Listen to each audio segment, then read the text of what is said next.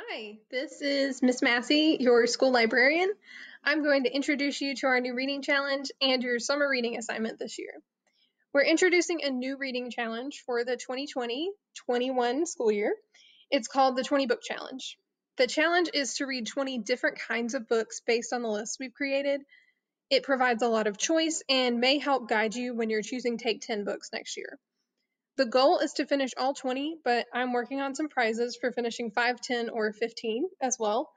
We've built this new challenge right into summer reading so you can get started this summer. So this is the 20 book challenge square board. It has all of the different challenge prompts for you. So award-winning book, a nonfiction book, a book published before you were born, a book about true events, and many others.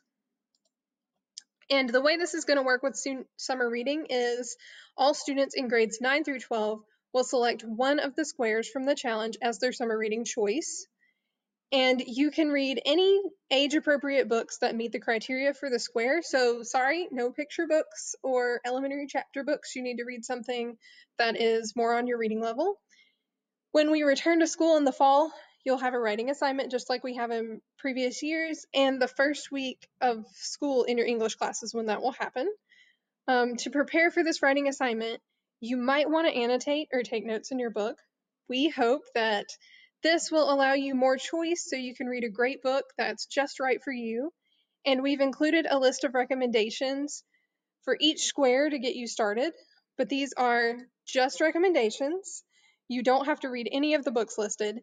If you would like to look at a list, just click the link for the square and then click the bookmark to go to that list. If you need a special recommendation for any reason, you can email me and I will do my best to help you find the right book. All advanced students will read an extra book in addition to their free choice. For Advanced English 9 students, you may choose between a book set in another country or a book set in the future in addition to your free choice. For Advanced 10 students, you can choose between a book recommended by a teacher or a book set in a past century in addition to your free choice. Our English teachers have provided a few recommendations for our list, but you can read a book recommended by any teacher. For AP language students, you will read an autobiography or a memoir in addition to your free choice.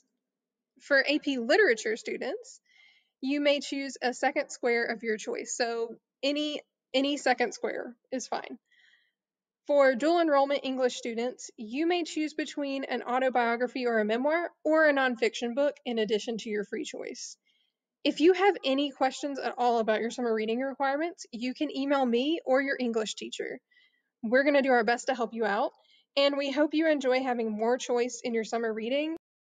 Beginning in June, I will be posting book recommendations and the occasional book talk on the HTHS Library Instagram and the summer reading page. Follow at HTHS Library on Instagram to check those out, and have a great summer.